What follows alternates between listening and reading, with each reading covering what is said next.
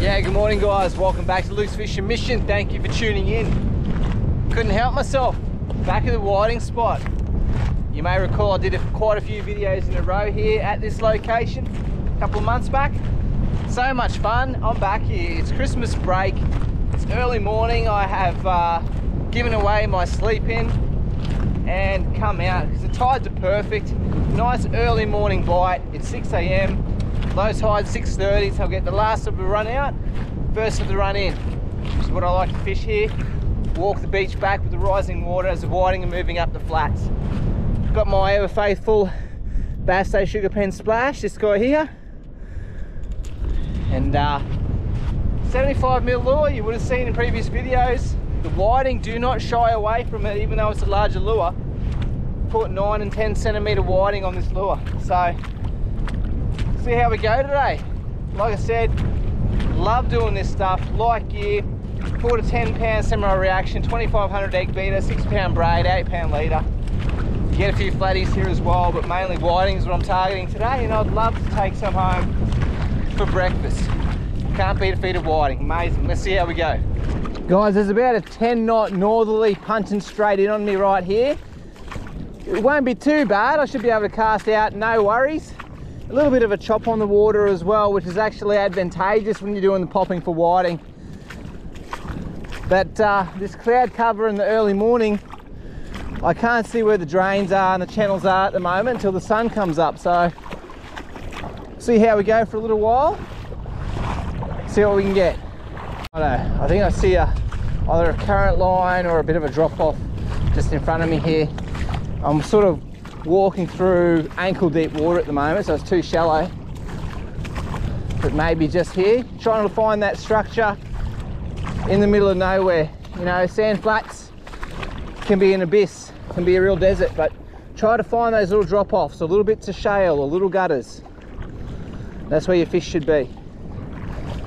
I can see there's something here, like a bit of a change in water depth, I think. Got one, guys. Didn't take long. Small, little whiting.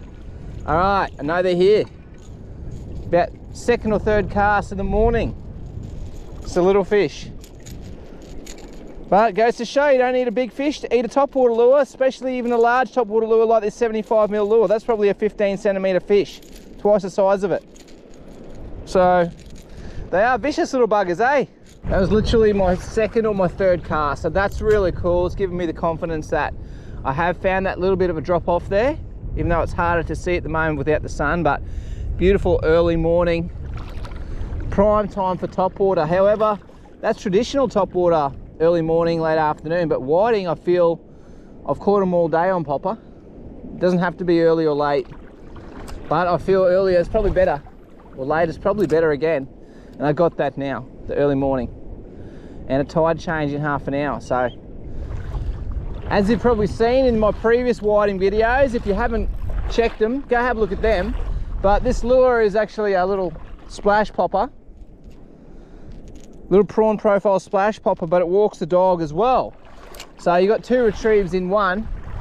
I like to pop it obviously in the stiller water, but when the tide's running a fair bit and I like to keep in contact with my lure, I will just do this. I would walk the dog about one twitch every quarter turn. Oh, and there's a fish. Oh, well, there was a fish. Something had to go. Something had to go as I was doing that. I'm simply walking the dog right now.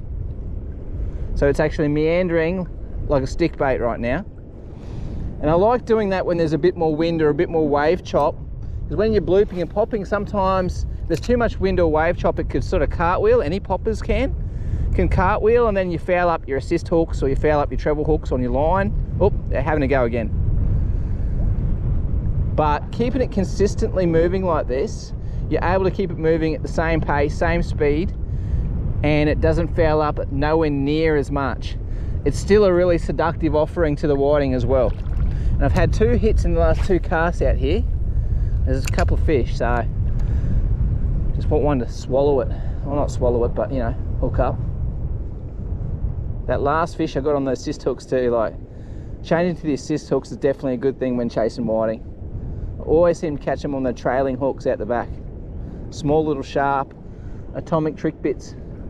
size 8s. It's always good to keep moving, covering water all the time. Haven't had a hit for a few casts now, so I'll continue moving upstream. I'm still meandering it like stick bait right now because that wind's picking up. Wind's coming this way, tide's going that way. Got a bit of wind versus tide action here. With whiting, it's super important to keep the lure moving at all times. They're very flighty in this shallow, clear water, so they get one look at it. If they get a good look at it when it's paused, they'll get a good look and be like, that's not quite real, I'll leave it alone.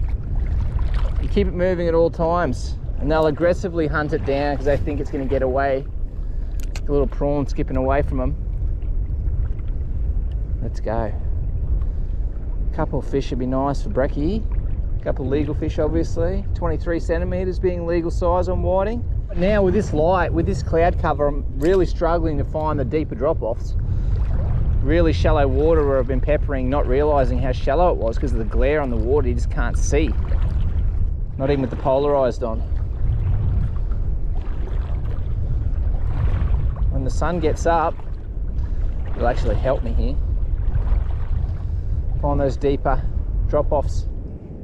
Oh yeah, oh yeah, oh yeah. Oh, it feels better. Better whiting. Feels like a nice whiting right there at the edge of that drop-off too. Oh, definitely a whiting. It's not a bad one too. Oh yes. Oh, hey, jumping. Little marlin. Oh, I lost him. Oh no, still there, still there, still there. Feels like a good fish. Not too bad. He'd be legal for sure. Hooked in the side too. Made him feel bigger than he was. There we go. First decent whiting of the morning. Pretty nice fish. He'd be high 20s, 28, something like that. On the assist hooks in the mouth and the treble hook in the side. It's actually a pretty nice fish. He's definitely coming home for brekkie. Lovely whiting. First legal one of the morning. Assist hooks in the mouth, treble hooks in the side. He's about 28 centimetres. And the first one of a few, hopefully, that will be joining me for breakfast date. So much fun on the light gear and the little popper. Bassday sugapen splash. Great way to spend an early morning.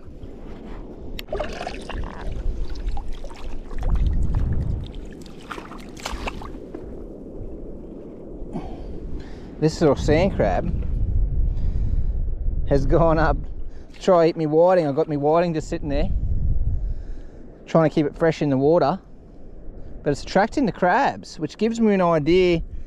Potentially do a bluey video, going to catch some crabs like this, bring a few frames next time I come down, put them in the water. That's only been in there 5 minutes and the crabs are finding it. And this guy come from a few meters that way. I could see the bow wave as he was walking up to it. As the water's rushing out that way, I could see the actual bow wave from this tiny little crab. But that's given me ideas to go and target a few blueies, collect a few crabs. There's a whiting behind it. Come on, eat it. Oh, didn't eat. A couple of fish in this little gutter, guys, I found. It's just very shallow there, but there's tiny little deeper gutter. There's a couple of fish in here. I'll just meander it so I keep the consistent pace, so we can line it up better.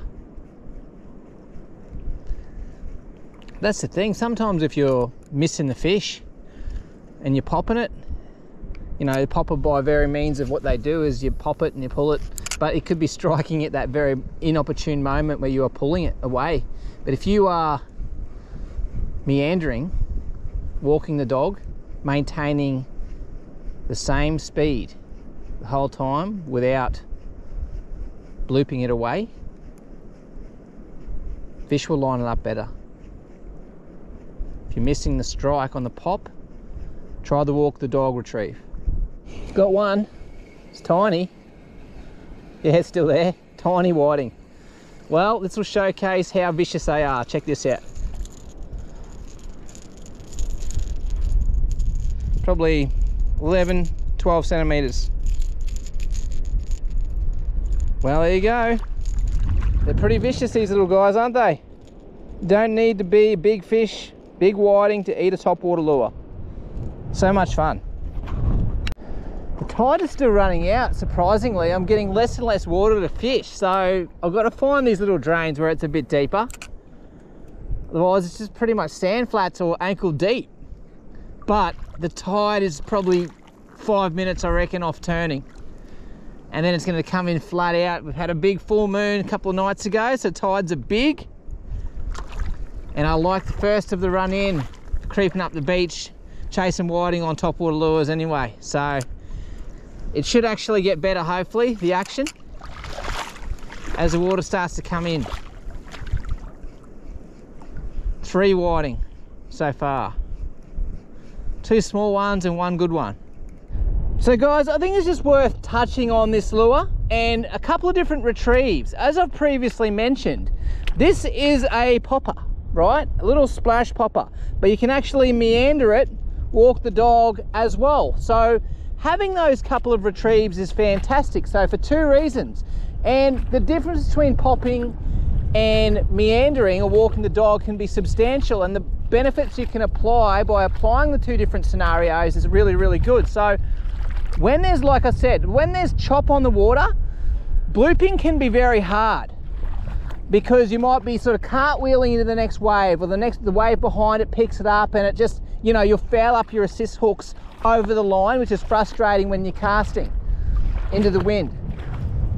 And then if the fish are flighty as well and they're not quite smashing your lure when you're blooping, or you're blooping it and they're missing it, a constant walk the dog like this enables them to line it up a lot better, because it's producing the same speed the whole way, and they can line it up better, they can get a better angle on it and smash it, they can anticipate where it's going to be. But when you're blooping, they may very well be going for it at this second, and then as you're blooping it, you're pulling it away.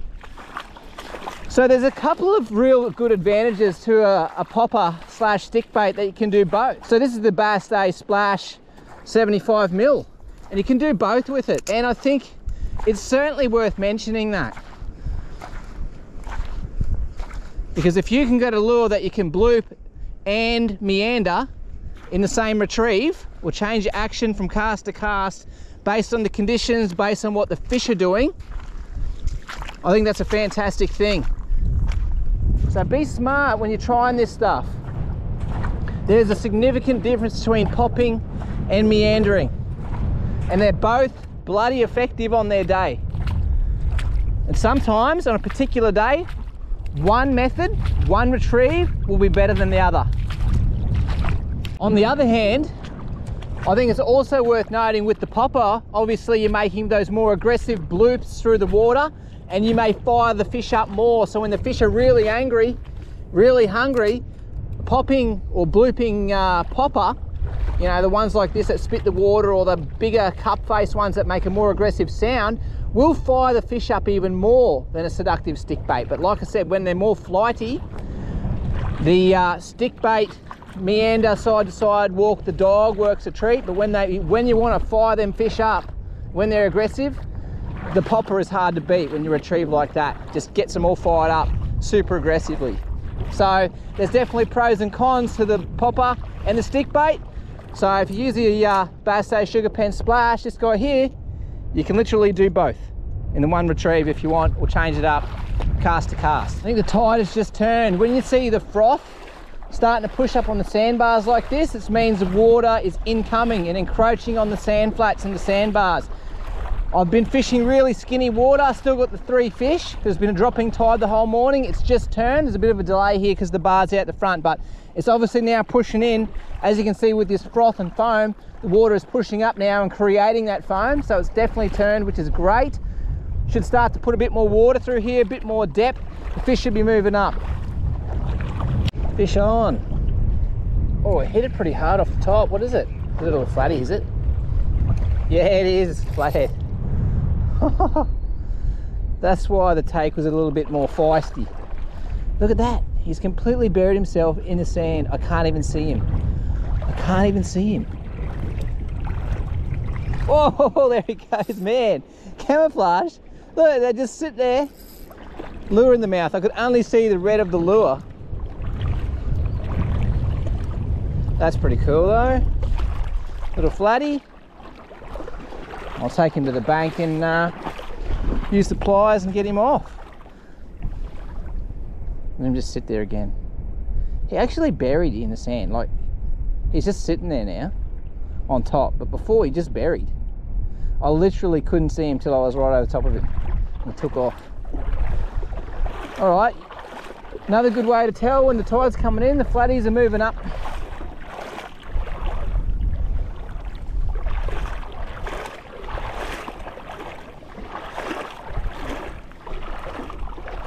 It's a pretty fish, eh? He's going home. He's probably just legal, but I'll let him go. Not big enough for my liking. Warrant keeping him.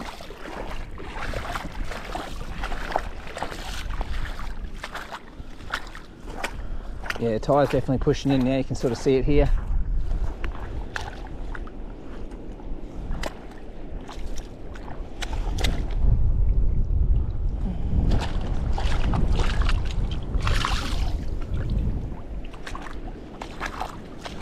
Come on, keep going. There you go. Found deep water. Another time when I like to meander the topwater lure rather than pop is when there is a lot of flow, like in the fresh water. If there's a big flow, it's really advantageous to walk the dog back.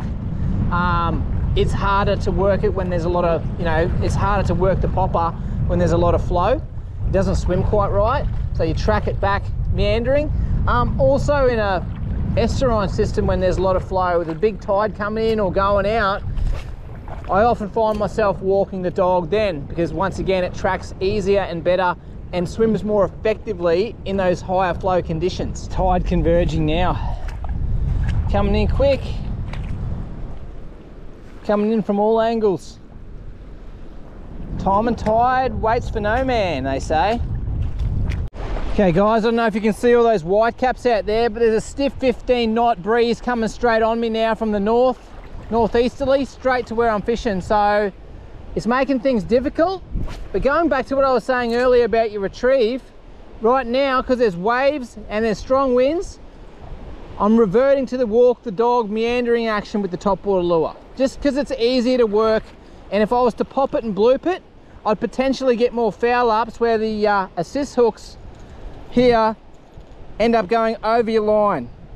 So certainly worth walking the dog when the wind kicks up or there's wave action, higher flows, like I've been saying this whole time. It's really a video about trying to teach you guys the differences between the topwater walker and the popper, and when to use both actions or both techniques in your retrieve.